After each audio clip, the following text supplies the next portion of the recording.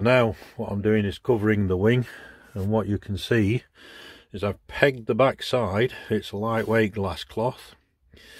Pegged the back side of the wing, and holding the cloth in place, I've gone down the middle of the wing and worked my way to the leading edge.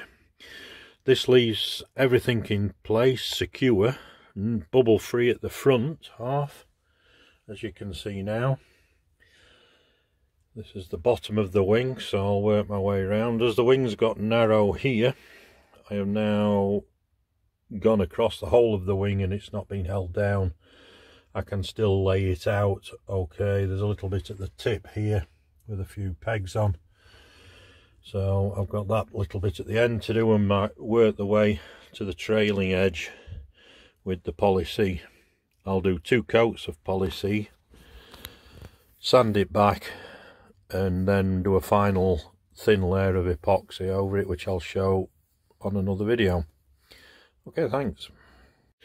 You'll see for the servo hatch, I'm actually going to veneer or put the glass cloth over the actual veneer, the servo hole.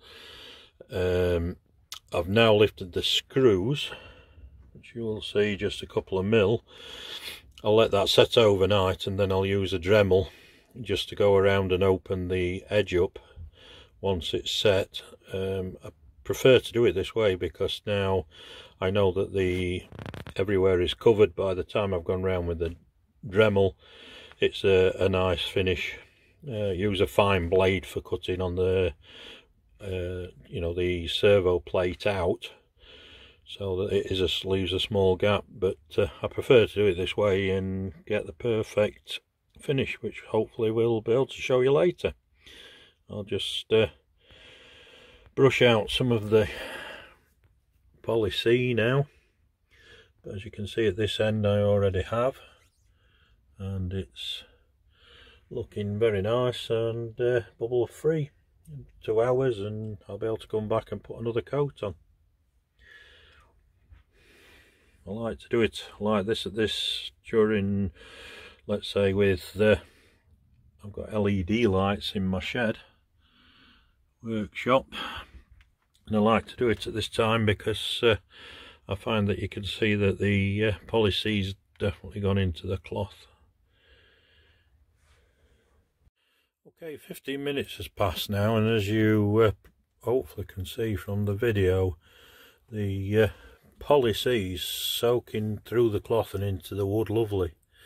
I don't fill the wood before because I feel this helps to draw the Poly C through the cloth, and it always seems to stick then to the wood.